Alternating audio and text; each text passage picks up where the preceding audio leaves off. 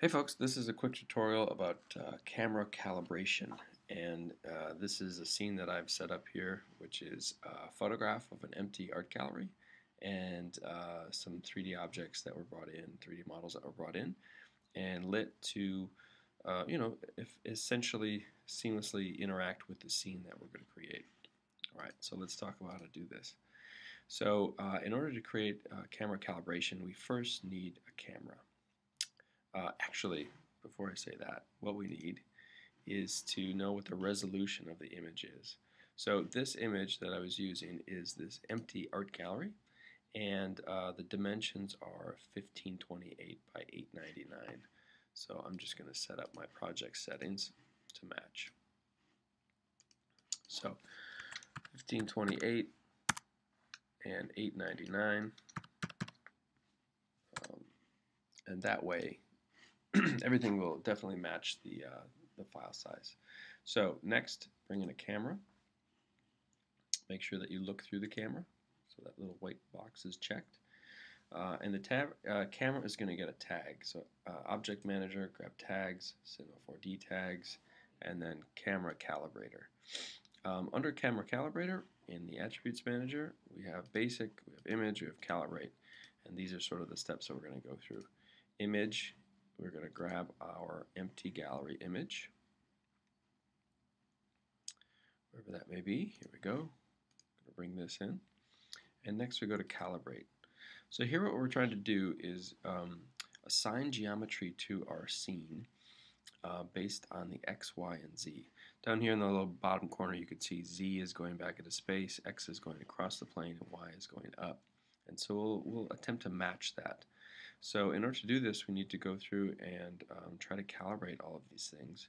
So to begin, we'll add a line. And with this, you're going to get a line that has these nodes on either side.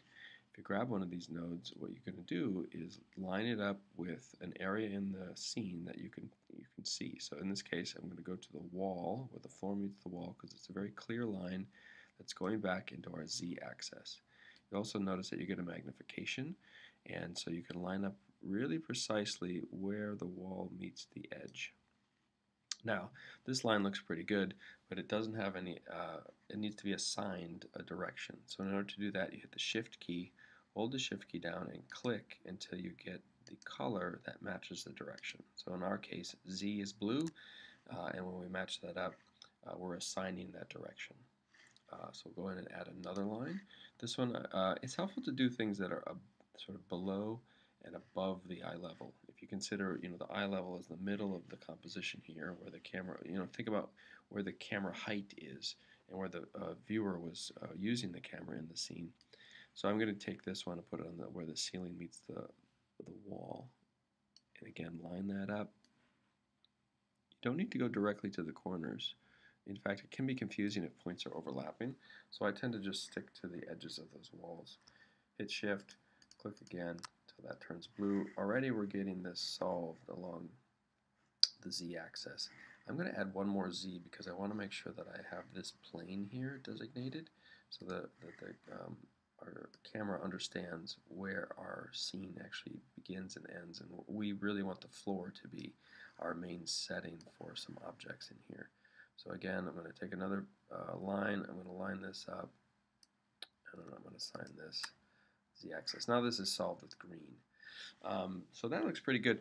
The next thing I want to do then is add some elements of X. So I'm going to add a line in.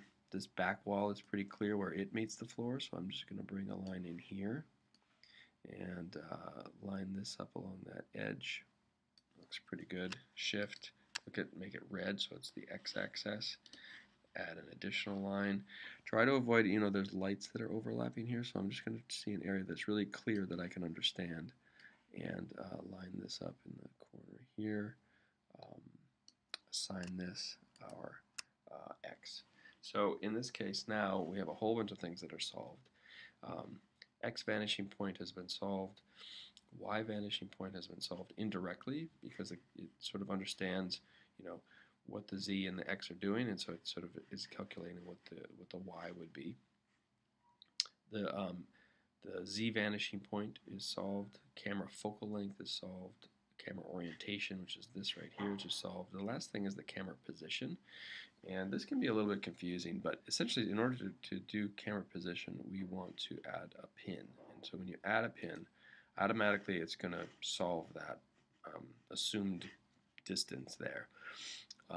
But what is helpful to do is to actually place this along one of the points that you're working with for one of these lines. So I'm just going to snap it over here to the edge of this line, because that's sort of in the middle of our scene, and this is going to be the orientation where the lines get brought in. So so this will help to sort of assign where our objects are going to land so we can move them around accordingly. Alright, so once this is all solved, we click Create Camera Mapping Tag, we click Create Background Object, and this gives us the background that's going to be composited in our scene, and then it also assigns the camera a tag and a material to look on. So now we can add some geometry to our scene.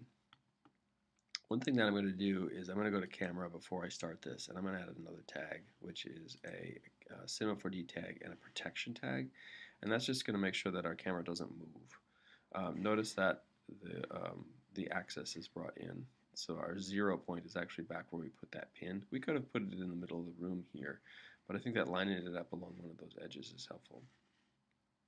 Alright, so now our camera can't move, which is good, because if you bump the camera, if you move it around, it's going to mess up everything. Alright, so let's add some geometry to our scene.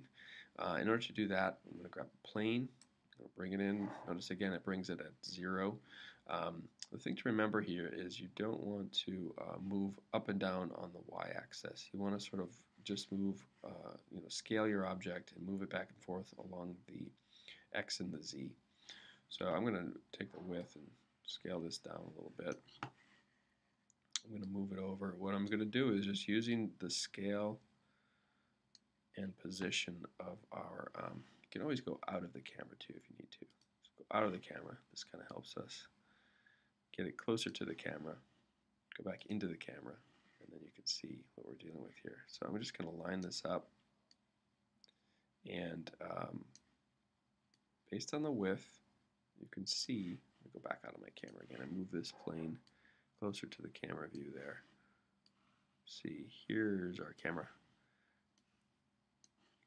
Go back in. Alright, that's better. Maybe a little bit too far, but that's okay. Let's go back up. This, once you get things lined up, then it I don't want to say it's easy, but it's much more intuitive. Actually go there. Looks better. It's probably like around -100 that we're looking for. That looks pretty good. So I'm just going to drag this to I'm going to try to meet that back wall back there, and then here I'm going to scale this so that it matches along those edges of the wall. And based on moving it along the X and scaling it down, we should be able to get it to match up pretty good. Okay, so now I have this lined up. If I render this out, we don't, it's just a black square in our scene, which we don't want. We want this to match the room, the texture of the room. So our background image has this material on it, which is the first one we brought in. But if you click it here, you can see it's highlighted down below. I'm going to take this material, drag it onto the plane.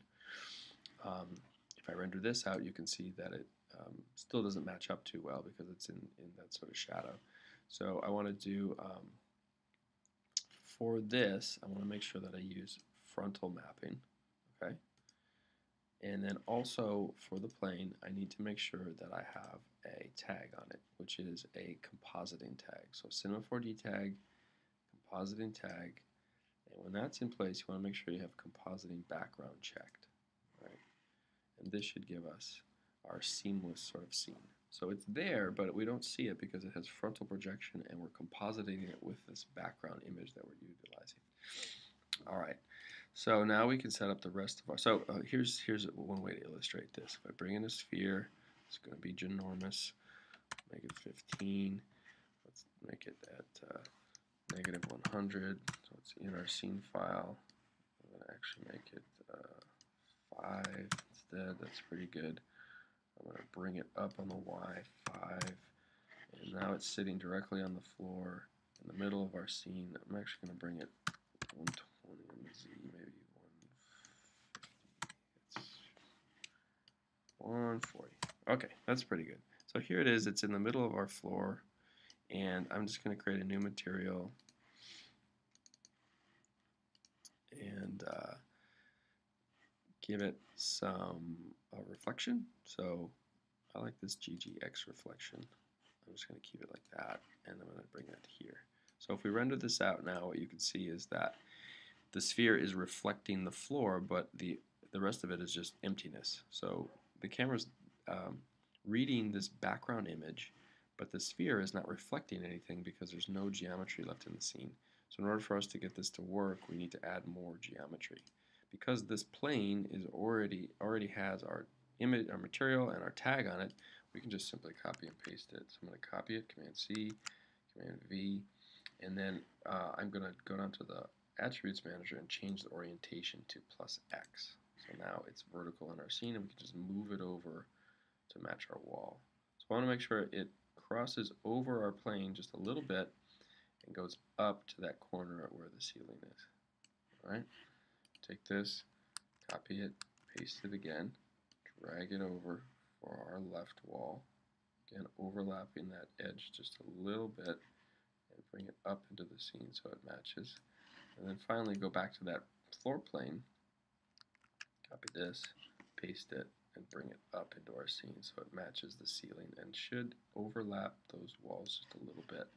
So now when we render this out, we can see that we have a reflection of the ceiling, the floor, the walls, and the scene pretty well. There's this little black edge along the back, which is actually the background. And so it's getting a little bit of the back. So for that, what we can do is just paste in another one, change this orientation to +Z, and then if we zoom out of our camera, I'm going to drag this back here so that it matches our scene a little bit better. There we go. So now we should that little black edge is gone. So what we need next is some light in the scene, and because this the lighting in here is this fluorescent lit sort of rectangular perimeter lighting, I'm going to choose a light that sort of matches that, which is an area light. Now when we bring an area light in, it's going to project along the Z axis, all right? And so I want to change this so it goes down. So I'm just going to rotate this.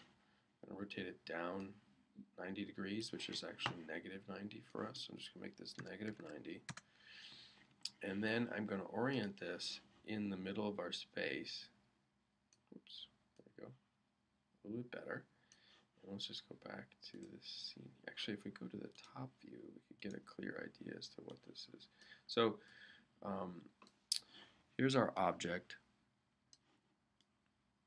right here. I'm going to center it on our object, and then I'm going to narrow this down so it's within the confines of our floor and our ceiling. And then I'm going to make this a little bit longer so it gets closer to the camera. So that should be pretty good.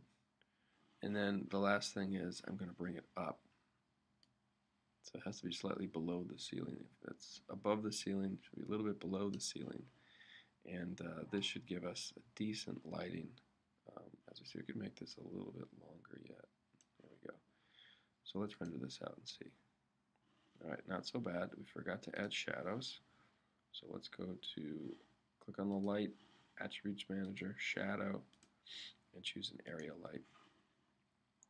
See how this looks. Alright, not too bad. If you find that when you render this out there are little lines showing up, that means that your planes are not crossing, so it's not watertight, if you will. And so you can fix that by moving your planes around to fit the scene. So in this case, you know, any object that you bring in should be able to interact with your scene fairly well.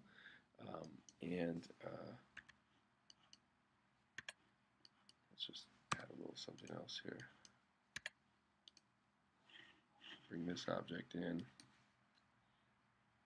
150. So even objects that are against the wall, you should be able to interact with your space. So let's render that out and see. You should have a nice little, there you go, nice little shadow on the wall there. All right, well that's it for camera calibration for now.